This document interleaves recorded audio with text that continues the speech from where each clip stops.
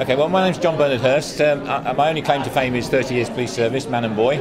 I retired 8 years ago, and my main interest is the common law, and I want to uphold it. And the first thing you need to do is study it. I'm gifted with a good memory.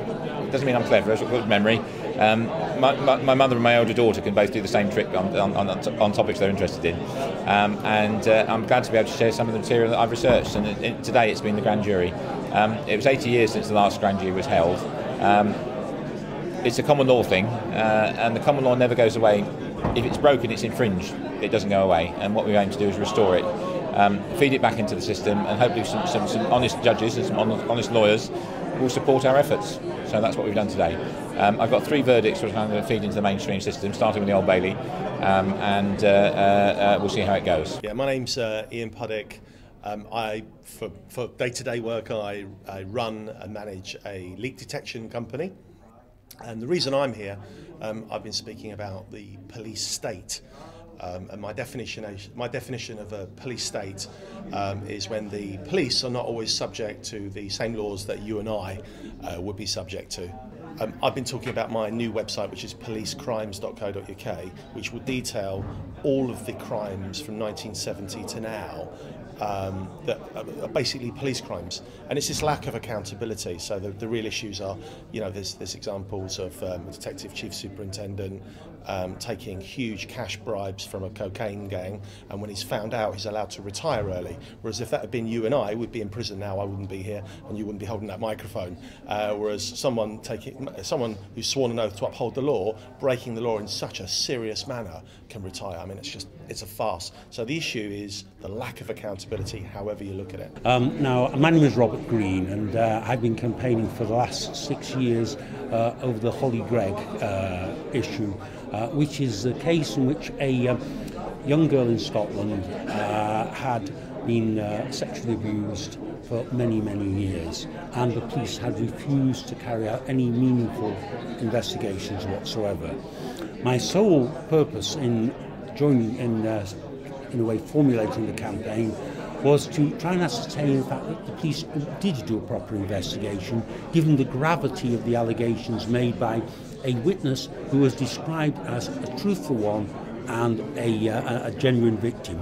In fact, she had been paid by the Criminal Injuries Compensation Authority a given award because of the veracity of what she was saying and the expert witness evidence on which she relied. And it is the expert witness evidence that is crucial on this, because I'm not an expert in any of the fields. I'm not a witness to the crimes or anything like that. I've just gone on the many, many documents that have been produced by medical specialists, police specialists, Down syndrome specialists. Holly has Down syndrome, and also, of course, the physical, psychological, psychiatric experts as well.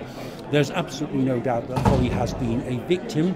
Holly has clearly named the people she alleges to be victims, alleged to be perpetrators, and the police have done absolutely nothing about it, nothing at all, and that is a scandal, because whatever the situation, it doesn't mean that the people named necessarily are guilty. We can't say that at all, but it isn't wrong for the police not to carry out any meaningful investigation at all, not checking the computers of those named, not interviewing them, not looking at forensic evidence.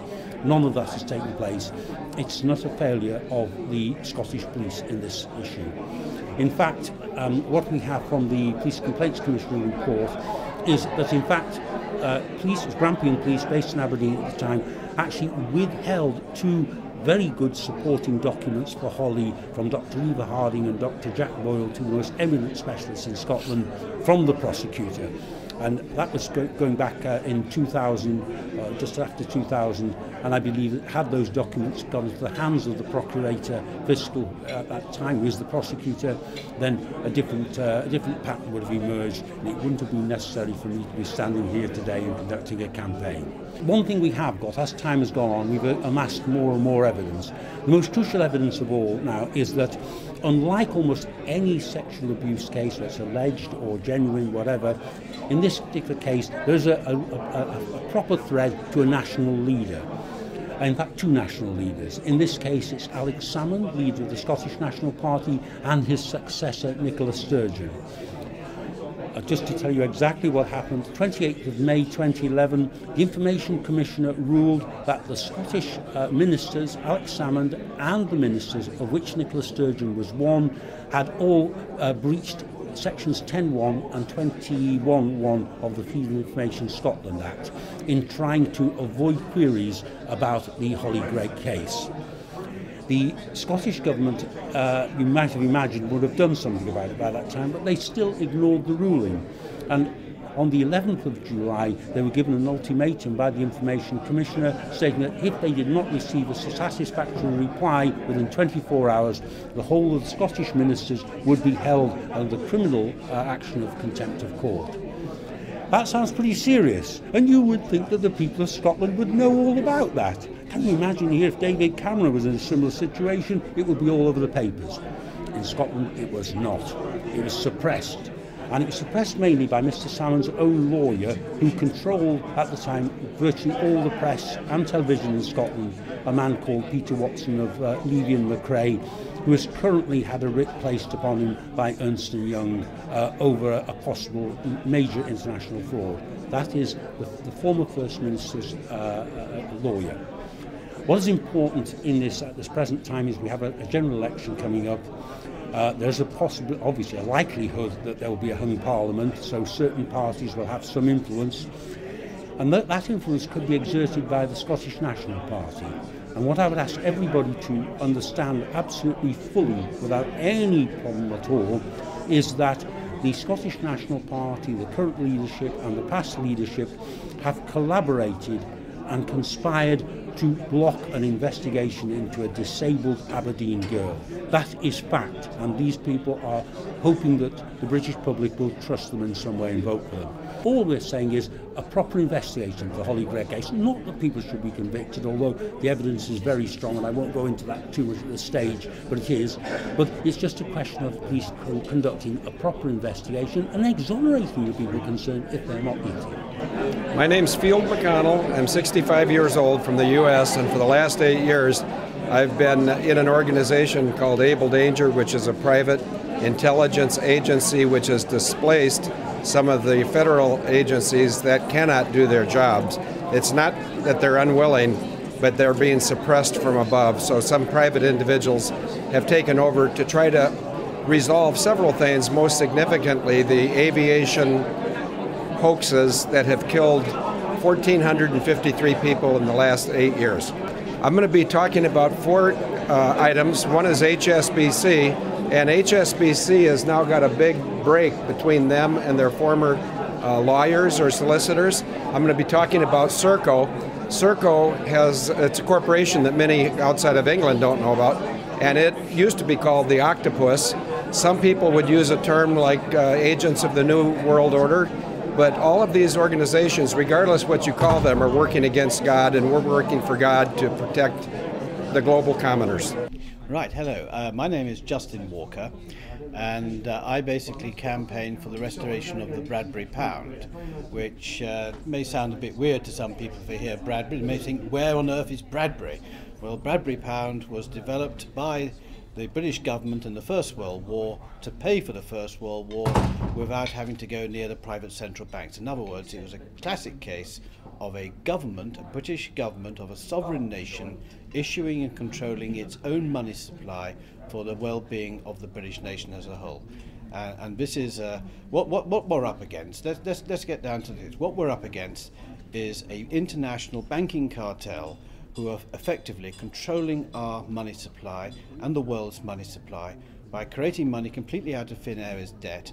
And then once they've created that money out of nothing, they then get us as taxpayers to pay the interest on something that never actually existed. That is the bottom line to what the world's money affairs are all about. And so all this austerity and nations being plunged into debt, everything, it can be boiled down to one simple fact, that sovereign nations are no longer in control of issuing and controlling the liquidity needed, the money needed for a prosperous and successful and happy nation. Yeah, I'm John Witterick. I started the website called Get Out of Debt Free, and what it is, it's basically a website which allows people to challenge their debt by actually asking the bank or the debt collectors some very, very simple questions. It wasn't my own idea. It's actually based on the work of Mary Elizabeth Croft, and it's gone from being a tiny little website with very few visitors to now getting between 3,000 and 5,000 people every day. So it's taking off and it's continuing to grow. Today I've just been talking about how ridiculous the current financial system is. I've actually asked the hall, has anyone here had a loan? And of course a few people put their hands up. I said, no, you haven't had a loan because the bank haven't actually got any money to lend you. And this is the big con. I was also talking about the fact that when they create money out of nothing and then charge interest, that money doesn't exist. And so there's always going to be people defaulting, and they also have to actually inflate the actual financial system exponentially. So we've got this incredible amount of money just being added to, and of course you can't have an exponential system in a finite world, which means the current system at some point, and I think we're getting very, very close, has got to crash. And I think and just feel the energy in this room over this weekend. I feel so many people are getting so close in lots of different areas that it's actually getting, this year, I think Field said earlier that this year I think we're going to see some huge changes, and I think this weekend's been a fantastic catalyst towards that.